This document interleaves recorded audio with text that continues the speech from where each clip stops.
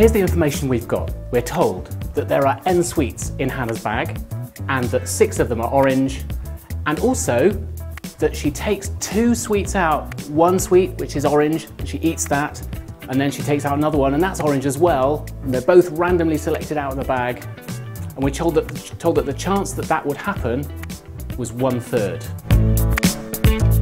And then, suddenly out of the blue, you're asked this question.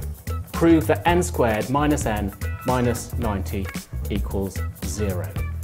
And not surprisingly, lots of people are saying, what on earth has that got to do with Hannah's sweets? So, this is a classic problem where you're presented with things that seem to be not connected and you're thrown into lots of potential confusion by this. So you have to start with saying, what do I know? And the first thing that we're told is that she takes out an orange sweet. What was the chance of that happening? Well, the chance of it happening is 6 divided by n. There are 6 sweets out of n, so it's a fraction. There's a 6 out of n chance of getting an orange sweet. Having taken one sweet out that's orange, what's the chance that the next one is also going to be orange? Well, there are 5 oranges left and n minus 1 sweets left in the bag. So those are the 2 events. Now, another thing that GCSE students are being expected to know is that when you have 2 events like this, the chance of both of them happening can be worked out by multiplying them together.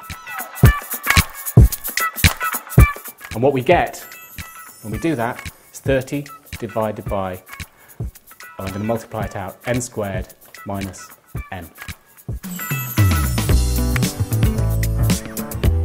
Now that was the chance of her taking 2 orange sweets out, but we're told that that was 1/3. So 30 divided by n squared minus n equals 1/3. And no one tells us to do this, but this is what's being expected. Let's now rearrange this equation because it might end up looking like something more familiar.